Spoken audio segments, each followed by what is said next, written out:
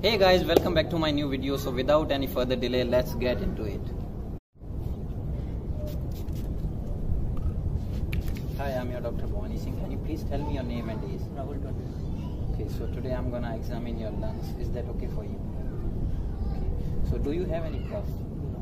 Do you feel any difficulty in taking breath? No. Okay. Okay, so we will start with the cyanosis and clubbing of the nails. So first I will check the peripheral cyanosis. So can you please do like this for me? Okay, so you will look on the finger pads of the patient. If the patient is cyanotic, there will be bluish discoloration of the finger pads. So that means the oxygen level in the blood is low. Okay, so this is peripheral cyanosis. So now I will check the central cyanosis. So for that you will check the patient's lips, and can you please open your mouth? Okay.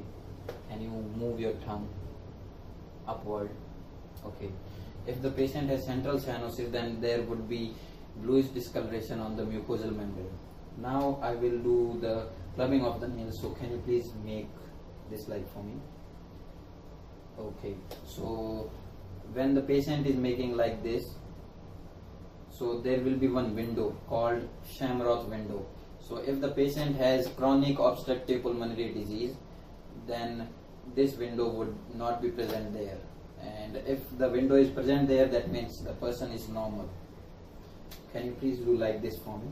Okay, now I'm checking the patient temperature, and that is normal on the both hands. That means blood supply on both hands are good.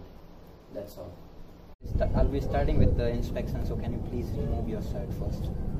Thank you. Okay, I'll be starting with the inspection. In the inspection, you will look for any scars, any swelling or any redness in the chest area. So chest should be symmetrical, and you will look for that the patient is not using the accessory muscle to take breath.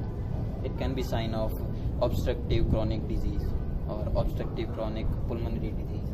So after the inspection, we will move on to the palpation. So you will just do the general palpation and ask the patient if he feels any pain.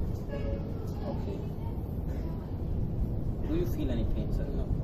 Okay. So in the general palpation, you will get to know that the patient has tenderness or not.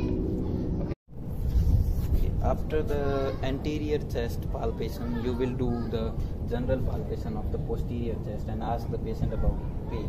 Do you feel any pain, sir? Okay.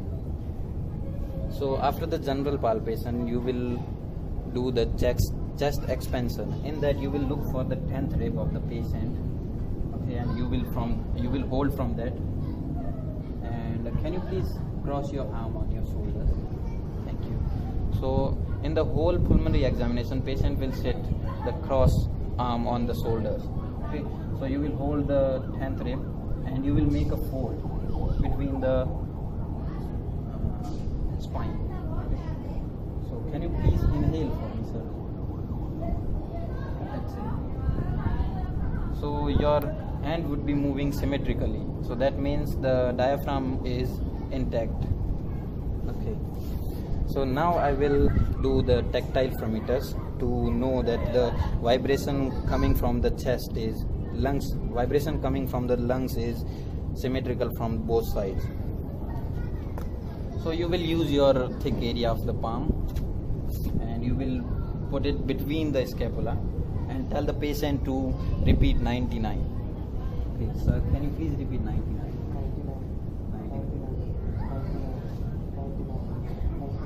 Thank you. Okay, so in the tactile fremitus, you will feel the vibration in your palm area symmetrical. There could be any abnormality, so you will hear more vibration on one side or low vibration on the one side. So there, where you are hearing the more vibrations, there could be pneumonia, or where you hear lower sounds, there can be pneumothorax. Okay. So after the palpation, we will move on to the percussion. So we do percussion in the ladder shape pattern between the scapula. Okay, sir. I'll be doing percussion. Okay.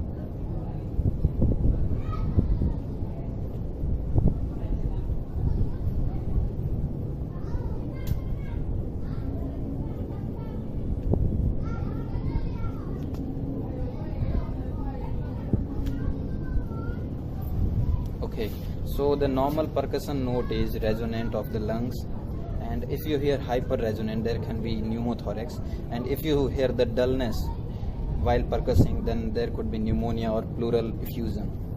Okay, so now I'll be doing the diaphragmatic excursion. So in that you will first instruct the patient carefully. So sir, take normal breaths, and after that full exhale and hold your breath. Okay, so when patient is holding his breath, you will start from the angle of the scapula, percussing downward. So when resonant change into dullness, you will wait there and relax her.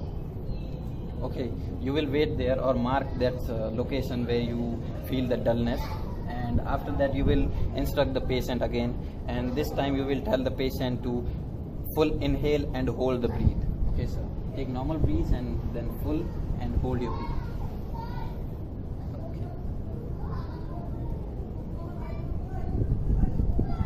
Okay, relax.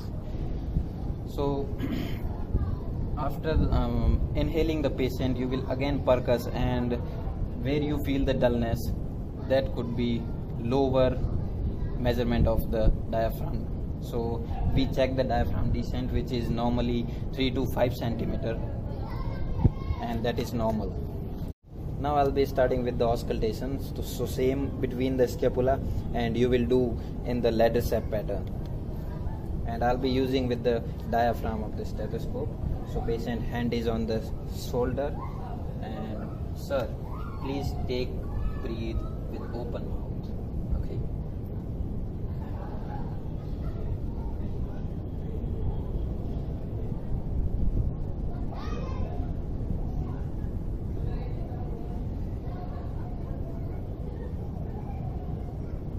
Okay, relax. So in the auscultation, you will find the bronchovesicular sound between the scapula, and the normal breath sound is vesicular all over the lungs. Okay. Okay. So the last step is you will hear over the trachea. Same with the open mouth. Okay. So take breath, sir.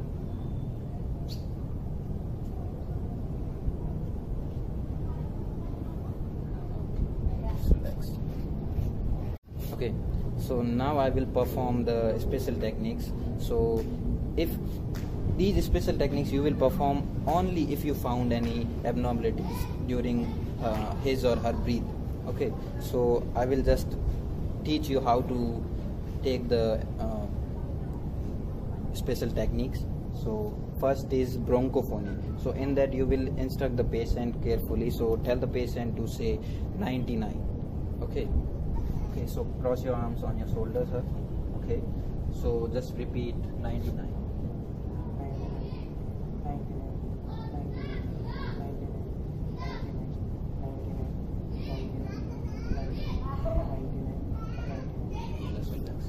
Okay, so the bronchophony is done. Now I'll be doing the egophony. So in the egophony, you will instruct the patient to repeat longer E.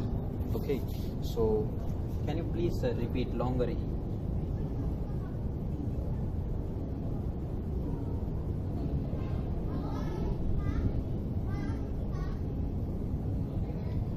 Okay, so now I'll be doing the whisper pectoralogy. So in that you will tell the patient to whisper 99, and these special techniques you will be doing in the ladder step pattern. Okay, so please whisper 99.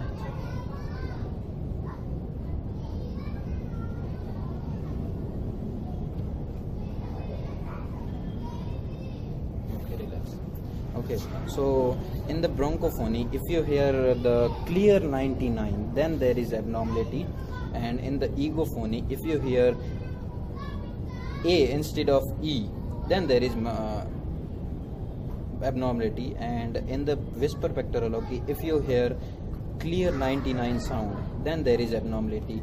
So in the normal situation, you will hear the muffled 99, muffled E, and muffled 99. So that means there is no abnormality.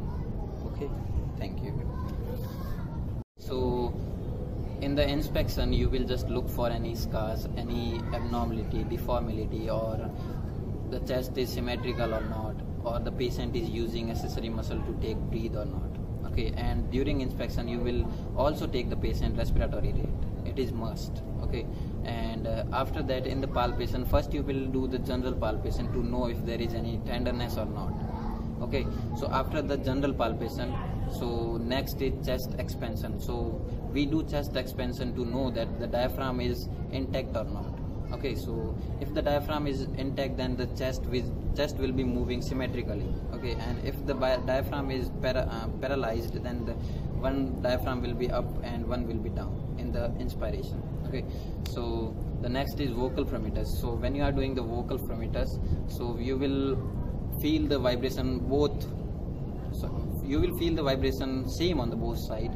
If you feel more or less, then there could be abnormality. If you hear the more, then there could be pleural effusion or lobar pneumonia. If you hear the vibrations less, then there could be chances of pneumothorax. Okay, so the done palpation. Now we move on to the percussion. In the percussion, the normal percussion note is resonant, and if you feel hyper resonant, then there could be pneumothorax, I mean more air in the lungs. And if you hear the dullness in the percussion note, then there could be water or liquid inside the lungs. So there could be lobar pneumonia or pleural effusion. Okay, so after the percussion you will do the diaphragmatic excursion. So in that you will percuss from the angle of the scapula, and you will look for the resonant to dullness. Okay, first you will tell the patient to exhale, and then you will do the percussion, and in the percussion you will see the resonant to dullness. Okay, so note that location, and again you will tell the patient to full inhalation, and then you will again percuss, and the normal range of the diaphragmatic descent is 3 to 5 centimeter, and that is normal. Okay, so after the percussion you will do the auscultation, and keep in mind that the percussion and auscultation we do in the ladder step pattern. Okay, so during auscultation between the scapula you will hear the bronchovesicular, and all over the lungs the normal breathe sound is vesicular sound. Okay, and what else? Done. Okay, and when you are performing the special techniques, when you are performing bronchophony. Okay, so in the bronchophony you will tell the patient to repeat 99. Okay, so in the 99 you will not hear the clear 99 if the person is normal.